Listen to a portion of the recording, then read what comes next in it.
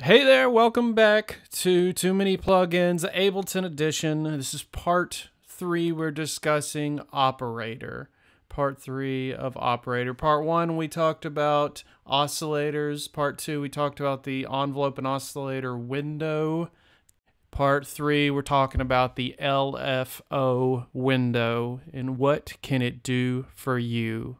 All good things. All good things. It loves you. All right? The LFO window loves you. So, I don't want to make it weird. Did it get weird? It got weird. All right, let's get into it. So here's our, again, default patch. We are not getting creative right now because we're just trying to figure out how this stuff be working. All right, getting a little loopy. Been doing this too long. All right, so let's turn it on. Step 1. I know, crazy, right? What's going on, man? What's happening? Everything's feeling weird. Whoa. Okay. So this is, I'm going to say for me, the most annoying feature of an LFO. Like, I don't think I've really ever wanted that. Like, it's not a sound it does much of anything for me. But there it is. And what's happening there, the LFO is affecting the pitch. So this is just from the top. Let's just talk about, don't confuse these two different windows. So here I've clicked on, these are the oscillator windows, right? Here, let's make this sound a little more interesting. And they look very similar to the LFO window. So the LFO has an ADSR envelope, has some similar controls, and so just don't confuse the two. Because it's embarrassing the number of times I might have thought I was working on one and I was actually working on the other. And I'm like, why isn't this doing anything? Dang computers. So yeah, just watch out for that. Let's start with, since there's not very many buttons, let's start with the actual section right here. So this is, I'm not going to go into the theory behind an LFO. That's for somebody else's video. So you go watch that, and when you know what an LFO does, come back, because I'm skipping over that. So here's your different LFO shapes, all the things you would expect to see. And then low, high, and sync. So this is kind of interesting. Like, so low speed, right? And low, the L low only goes so fast. Then high speed is just slightly less than the fastest low goes. And then it quickly, like, when you get to the higher ends, like, you've added another oscillator. You've added a 5th oscillator, basically, at that point. And then sync is to sync with the music. Sync with your tempo, rather. Which is a good thing. I like to sync with my music.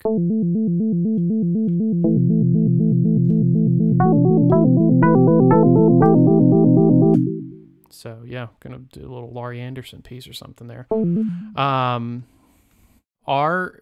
little R is to re-trigger the LFO. So if you want it to start over every time you hit the note, then and you can actually hear it right there. It's picking up in the middle of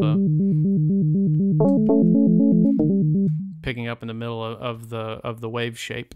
So something to be aware of.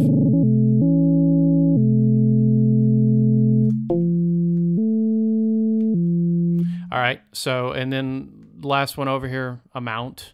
How deep does it go? How deep is your love? So that's deep. So that's really affecting the sound, and it's most easily understood in the context of pitch, or at least it is to me. And then, because once I understand it with pitch, because you can hear that so clearly, then you can start applying the LFO to different effects and different destinations, which leads us to the next part. So, the window. Let's talk about the window. The envelope is how quickly, the attack, decay, sustain, release. Do you want the LFO to kick in as soon as the sound starts, as soon as your instrument starts? Or do you want it to hang out for a minute before it comes in?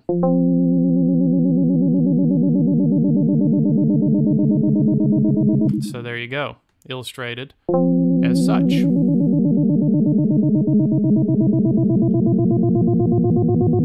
It's getting deeper. So I think you can probably think of some applications for that. You're a smart person. Then release. Again, this is another one where like I've had stuff hanging over and I'm like, why does the sound keep going? Why does it keep messing with the sound? I don't know what's going on. Why? And it was because my LFO release was set to something and I didn't realize it.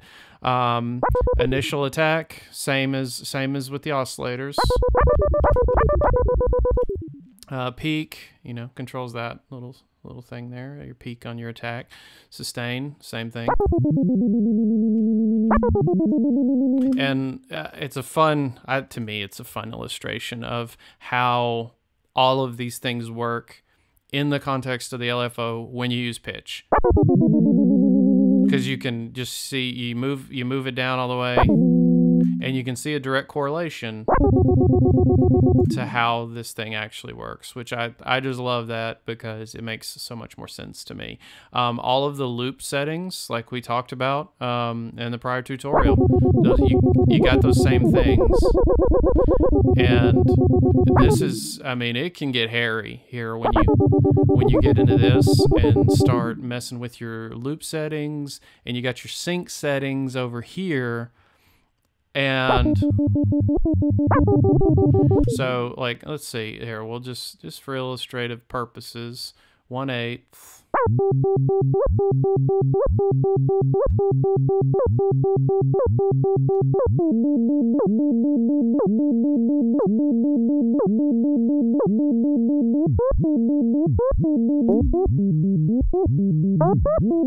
So it's not a percussive sound, but it could be.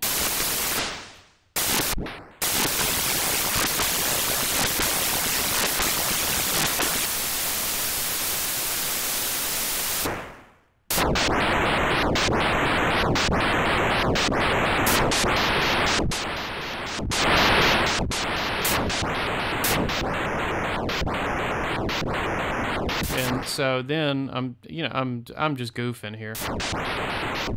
But this is a good illustration of kind of what I mentioned, where you can make an entire drum loop like that. No drums involved, just an operator. I freaking love that, man. I love it. So, how cool is that? How cool is that? I mean, we really didn't do much there. All right. So I'm nerding out a little bit here.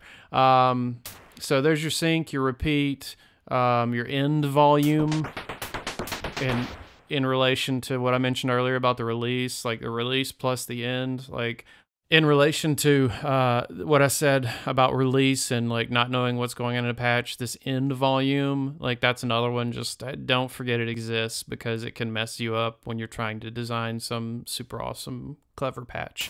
Okay, so I think we've illustrated pitch, LFO destination to pitch. Now, and you see right here, so last one we looked at was in. Now we're going to look at each oscillator, right? So let's turn on all the oscillators. And let's change our shape to here so we can hear all the oscillators.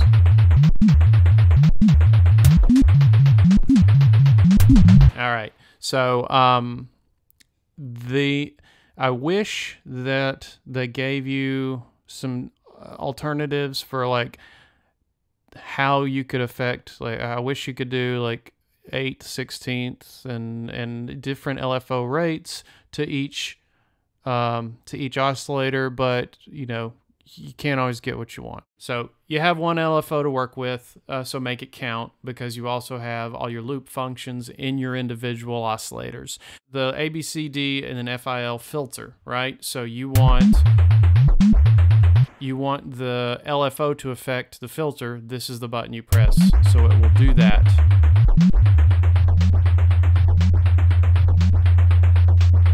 And you can hear our little percussion thingy going. Alternatively, and so I turned off C and D because I don't want to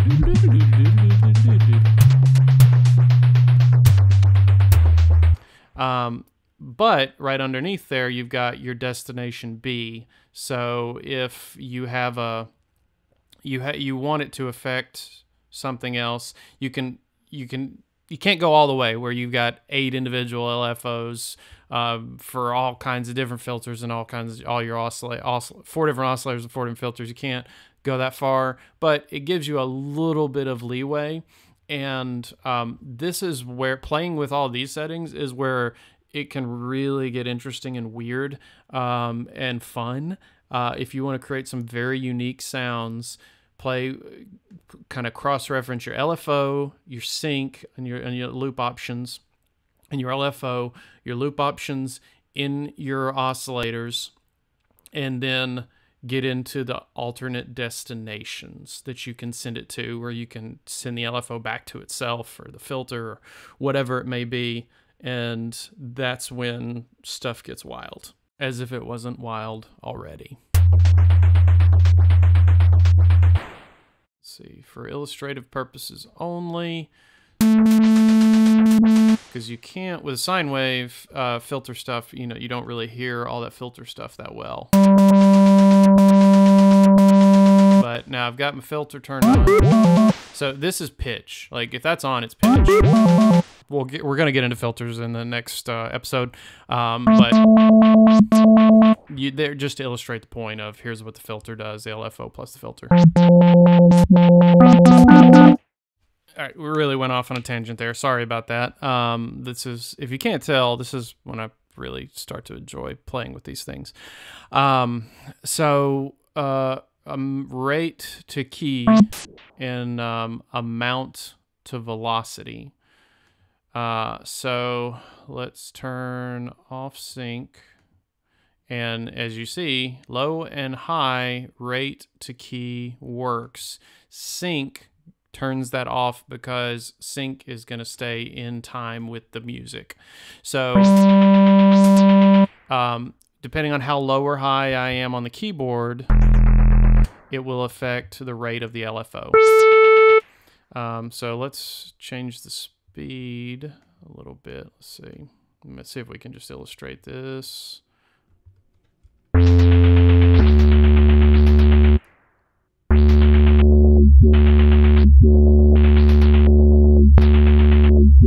Okay, so you can hear it affecting the filter, right? Now let's jump up a few octaves. So much faster.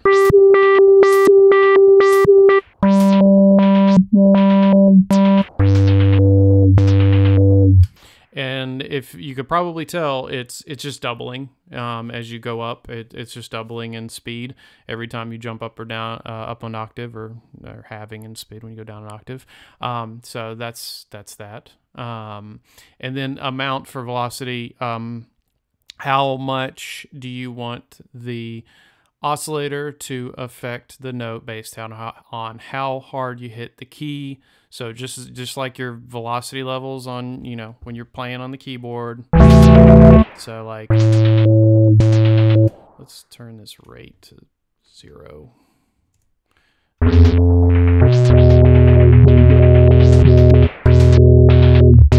So I hit hard there, and then I hit soft. Hang on, let's bump it up.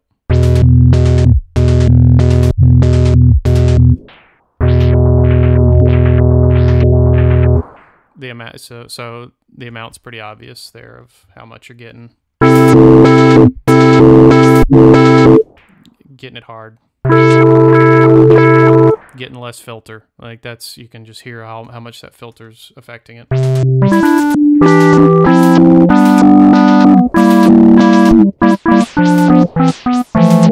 Clipping a little bit. So you got to watch out when you're messing with filters and resonance and all that good stuff, because it can get a little hairy. All right, so that's the LFO section. There's a lot. Again, there's a lot to cover. You got to play with it. So you will not go blind if you play with it too much.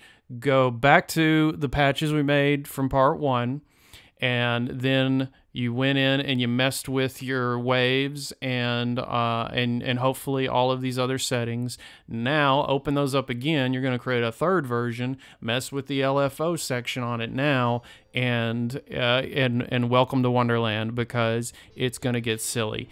Thanks again for hanging in there for this one. It's complicated, it gets a little confusing, but I promise you once you got it under your belt, you're going to have a great time with it. Next, we're going to talk about filters, and it's going to be so much fun. It's going to be the best. You're going to love it. Thanks for watching, and see you next time. Cheers.